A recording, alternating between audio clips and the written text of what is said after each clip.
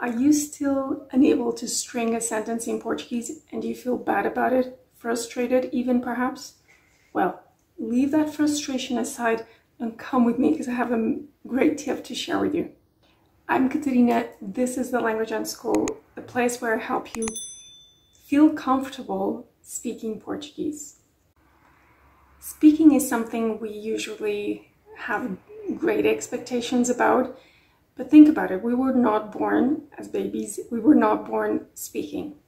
When we're born, we just have that capacity to listen. Now, in case you haven't put enough time working on your listening skills in Portuguese, getting enough input, check my mini tutorial below with great tips to help you immerse in the language.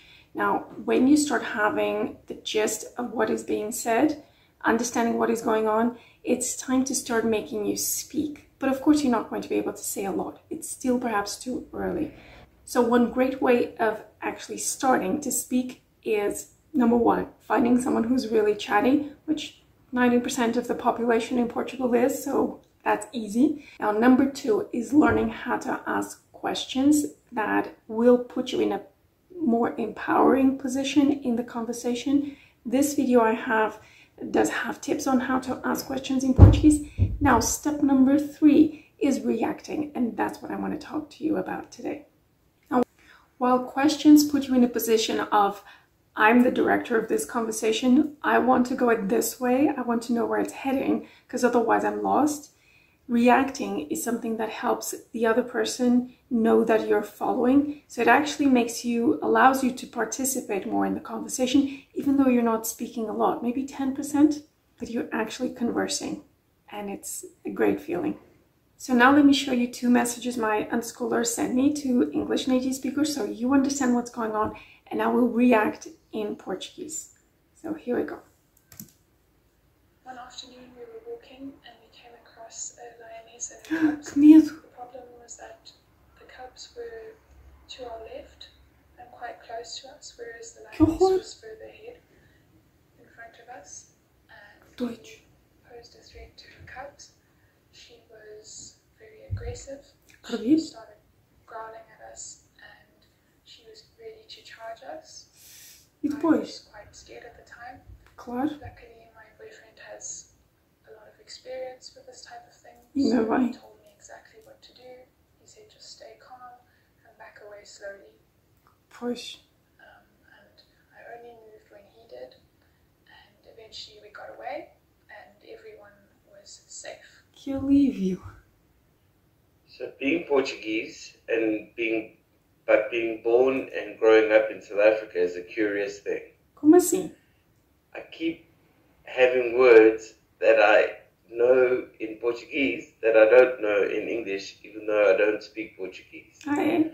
So I end up going to clothes shop asking for pantufas, Pantufas? which are sandals, and end up getting very irritated with the attendant when they can't help me and don't understand me when I use these words. Claro que não. Also, having a daughter is a very curious and wonderful thing. Ah, é? She says for this, which is a very horrible swear word in Portuguese. Pois é. But in South Africa, we thought it was cute and nobody understood, so we thought no harm, no foul. Bem feito. Moving to Portugal, in the shop and hurting her finger, she screamed at the top of her lungs for this. Whereas everybody in the shop turned around and stared not at my daughter, but at me as the bad parent who taught her this terrible word. Pois imagine. Did you already know any of these reaction words, little expressions? Do you use them? Are you going to? Let me know in the comments. Now, if you want more exposure to Portuguese so that you actually see this kind of expressions in context, check my mini tutorial below, which has 6 different resources to help you immerse in the language. Now, in a bit, I will share a playlist with tips on how to understand Portuguese because, of course, you will only be able to react or ask questions when you already understand some of what is being said. But before that, it's story time. Uma expressão que eu usava muito em polaco, uma que eu achava muito gira era o i tak dalej.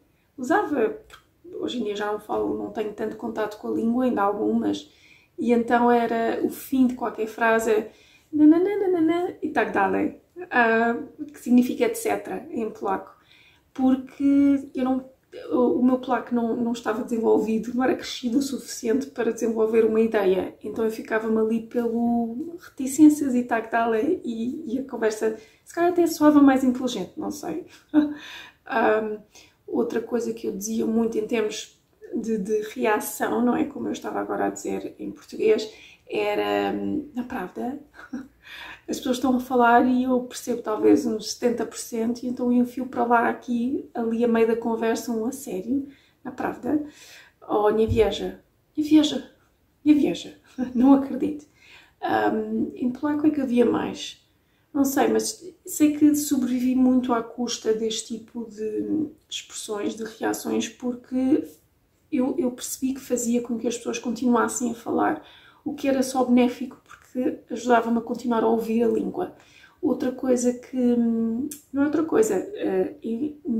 Da Polónia fui para a Holanda e em holandês também foi a única língua que eu mudei e comecei a aprender no país. Eu sempre aprendia as línguas antes. E foi interessante porque eu lembro logo no início, eu comecei a fazer escalada. Fiz uma amiga no início que falava muito bem inglês, como qualquer holandês, e ela às vezes levava-me a casa e eu a certa altura eu parei e disse assim, ouve lá, não me lembro agora do nome dela, mas ouve lá, como é que se diz really em holandês? Eu preciso saber. E eu acho que ela até já falava comigo um bocado em holandês para eu ir-me habituando à língua. Eu tenho ideia, porque eu acho que não percebia tudo o que ela dizia. É possível. E ela, lembro perfeitamente, estamos a chegar à casa onde eu estava a viver, lembro-me de ver o portão e ela dizer-me, echt. E eu, echt? Palavra tão estranha, não é? Agora dizendo, noutro contexto. E é assim que a pessoa começa a falar. Finalmente sentimos que estamos a participar da conversa e não há nada melhor. É espetacular. Recomenda-se.